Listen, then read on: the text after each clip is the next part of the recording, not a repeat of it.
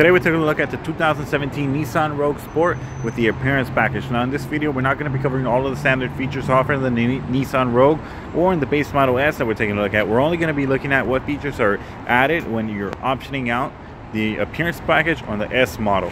So right off the bat, the only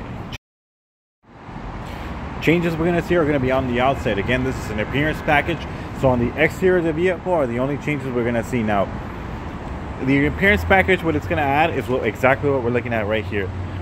These nice alloy wheels that are going to be a lot lighter than steel wheels and look a whole lot nicer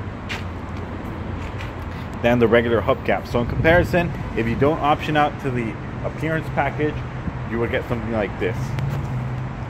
So this is an S model Nissan Rogue without the appearance package. Now the one we're taking a look at here is going to feature, of course, the appearance package. So aside from just, of course, having these nice alloy wheels, another big change is that the tires that they use. So these are all-season tires. So it's made to have better grip whether you're in summer, winter, whatever. So it's an advantage over the regular tires that the regular Nissan Rogue Sport would offer. So again, 17-inch alloy wheels, and the alloy rims and the wheels it's the advantages of the Nissan Rogue Sport with the appearance package. So that pretty much sums it up. The appearance package is simply if you want alloy wheels on your Nissan Rogue. Standard, they come with a lot of features already anyway, so we're going to get into that in a separate video, but that's going to cover that for now. Thank you for watching.